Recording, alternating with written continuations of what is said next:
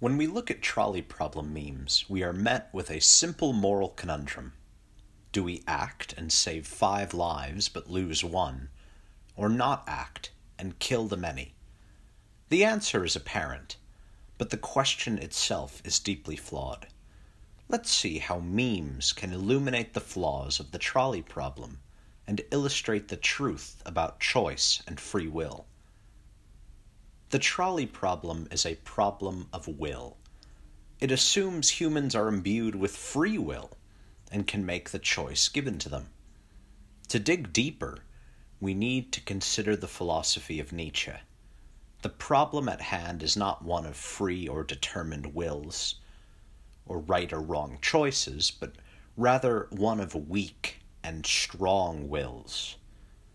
The unfree will is mythology. In real life, it is only a matter of strong and weak wills. Nietzsche believed this was the essential issue, not freedom of will, but the power of will. He realized that strong wills often leave a trail of bodies, and the stronger the will, the more bodies. This can be seen clearly in the way children approach the trolley problem. They kill everyone they can for the fun of it. The magnitude of a progress is gauged by the greatness of the sacrifice that it requires. In memes, we have multi-track drifting. The multi-track drifter is not a hypothetical. They are, in fact, the leaders of the world. Another beautiful meme is about the berserk character Griffith, showing a track full of people and his willingness to kill them all, to keep going in pursuit of his dream. Griffith is a multi-track drifter in the spiritual sense. When we hear political activists describe billionaires as having stolen their money or standing on bodies, they are certainly not wrong, but they fail to realize that this is the nature of all power. What Italian filmmaker Pier Pasolini calls the anarchy of power. Individuals with a strong will tend to subject those with a weaker will, for the sake of their own visions and dreams. The strong-willed one is not restricted or moral in the way their followers must be.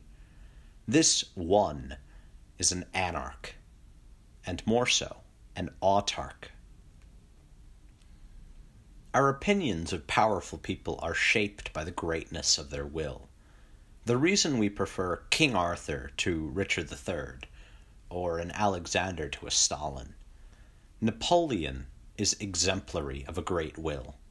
It is said he remembered the name of every single soldier who ever fought by his side, and could recognize them on sight. When Napoleon walked a battlefield after the battle, he knew every body. He was cognizant of what was necessary to do his will. This individual who subjects many to their dream is not unlike a meme. The meme seeks to infect as many people as possible.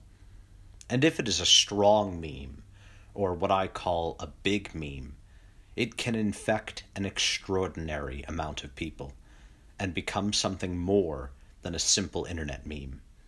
The will of the meme is singular, which makes it immensely powerful. And the more archetypal in nature, the greater this meme becomes. Previously, the biggest memes have been good, evil, God, and so on. These living concepts dominated humanity for millennia, leaving millions and millions of bodies in their wake. As their grip becomes loosened, with the death of God and the failure of popular morality, which memes will rise from this nihilistic cauldron? So I rake the web. I listen hard. I trawl the memes. Remember, memes matter.